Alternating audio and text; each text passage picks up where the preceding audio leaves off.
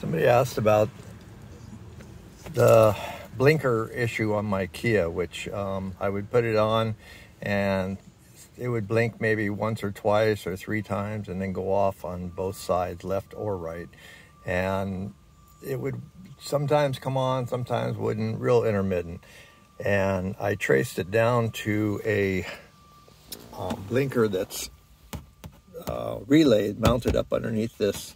So you got to pull this cover off, and then up to the right, I think there's a bar maybe that you can take out of the, no, at any rate, there's up to the right is where the blinker's mounted, and there's a little metal tab, and the blinker slides onto that metal tab, and the blinker module itself has another half that's snapped onto it where the connector actually ties onto. So that top blinker module comes off from that base, or you can disconnect the wiring, either way. But you can leave the base and leave the wiring and disconnect the top of the relay. And then if you get a replacement, that just plugs into that same 3-pin socket that's there. And then if you get the right one, they'll have a little place that will mount back onto that tab in the same location. If not, then basically just tie strap it up in there. But I'm going to go see if I can find that relay and show what that looks like. Okay, I found it. So this is the OEM relay. This is the one that came on the car. And you can see it's a little 3-pin socket and has these little tabs. And it has a little place here where it mounts onto the metal tab underneath on the passenger side of the steering column. So you just basically, to pull this whole thing off, you just got to pull this. Oops, let me back out a little bit. You just got to pull it off from that tab, and then this whole thing with the base and the wiring will come off. But if you can't quite get it to come off, you can unplug this and work it and get it off. You'll get it off. At any rate, the replacements that I got one from Advanced Auto, and it didn't work. Took it back, and then went to AutoZone, got one that seemed to be the exact same model and brand.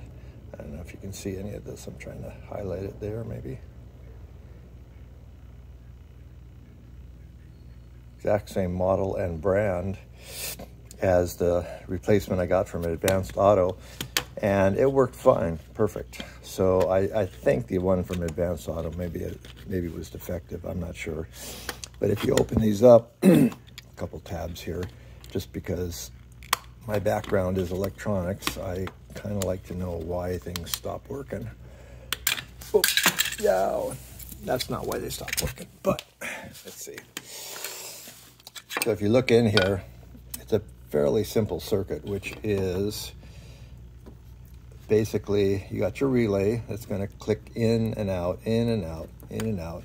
This little chip, the resistors, and this capacitor, they set up an oscillator circuit. So that's what sets the timing to get to your blinker, the relay flashing. So what happens is, since it does work intermittently and didn't work, at times, I doubt it's a chip, because they're going to work or not work. The resistors are going to burn up or not, and it'll be a work or not work situation. This capacitor, being an electrolytic capacitor, over time, the chemicals inside can dry up or change value of the capacitor. And it's like a little energy storage piece. And so what it does is stores the voltage and then kicks it back again. So with an oscillator circuit, that's a critical component to get it to oscillate at the right. And if you change the value of this, or maybe the resistors, you can set the oscillation up faster, slower, all kinds of things like that. So I kept this one because I might just play with it and do some stuff later on. So that's what the OEM version looks like. Let me see if I can find the part number for the replacement that I got. Okay, I found the receipt from AutoZone, which is the one that worked. So you can see that number 00849-389. It's an EP34 made by Novita. And it runs about 16 bucks. but that's the one that actually worked. So that's the one you're going to want to install in there, and it fixes the problem of an intermittent blinker or hazard flash.